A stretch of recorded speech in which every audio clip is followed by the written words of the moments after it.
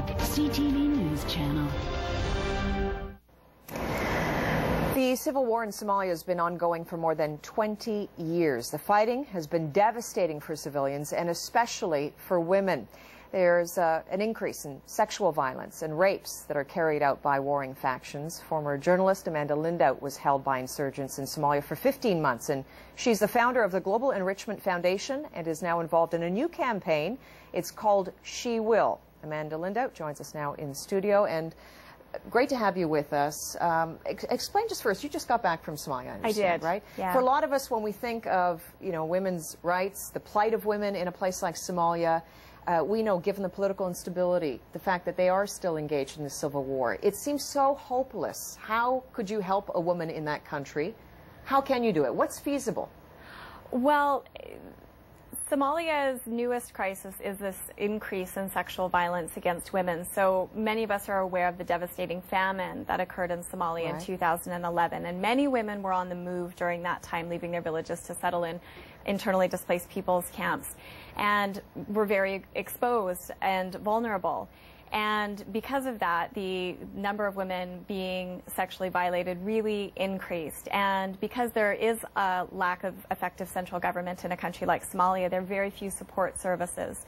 So it's really up to organizations like mine to be able to provide services that can give those women medical care, therapy, and opportunities to rebuild their lives. And I think through services like ours, for the individuals who they're touching, it's absolutely possible for them to recover from that sort of devastating event. I mean, how devastating is rape? Well, as a survivor of sexual violence myself, I think I can speak to how devastating it is. You know, when I came back from Somalia, I felt like a part of myself was broken. And so fortunate here in Canada to be able to have the sort of support services that I needed. And now, 2.5 years later, I feel quite healed. And so I really know the value in being able to provide those sort of services to the women in Somalia as well. So difficult for someone who has endured that, for sure. What was that moment for you, given you being held captive, where you decided, was it there where you decided, I can get through this and I can channel this into something positive? Or was it much later on that you came about that decision to do what it is you're doing now, to help others? It was actually within that experience itself, during some of the darkest moments in captivity. I really looked for something positive that I could hang on to, some light within that situation, just to get me through each day. And I found that focusing on this idea that if I made it out alive, I could do something to help Somalia and to make that country a better place, so it's not producing these generations of young people like my captors who are really shaped by the violence around them.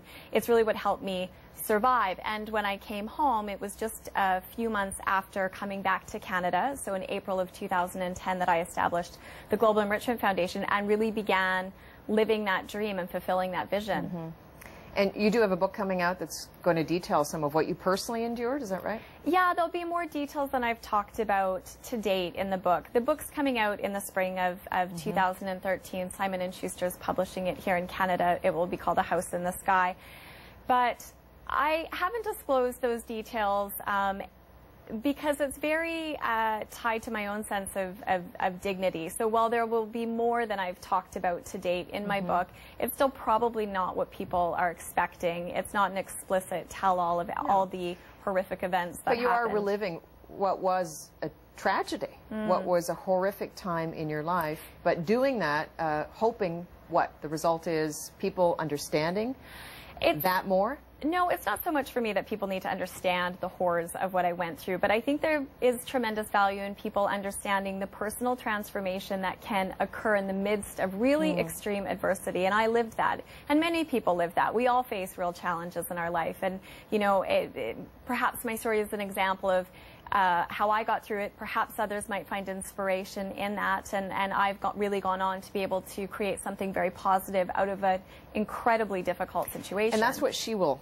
continues, right? So talk to us about this initiative that's underway. Yeah, so I'm really excited about this initiative. It's really the focus of the Global Enrichment Foundation this spring. When I became aware of this rape crisis occurring in Somalia, I really felt a responsibility to do something about it. And so we've partnered with Fartoon Adan, who's an amazing Somali activist in Mogadishu, Somalia, to create She Will, which is essentially the first support services available to survivors of rape in Somalia. So providing them with opportunity to access medical care, education, economic opportunities through small business grants, and it really giving them the tools to rebuild their lives. So for more information, there's a website, I take it? Or? Yeah, so people can go to our website, which is globalenrichmentfoundation.com, for more information, and all donations are tax credible. Okay. Appreciate you coming in, and Thanks. Look forward to hearing more of your story. And it's an initiative I'm sure many Canadians will want to take part in. So thank you. Amanda Lindhout joining us. Do stay with us. We'll have more news after this short break.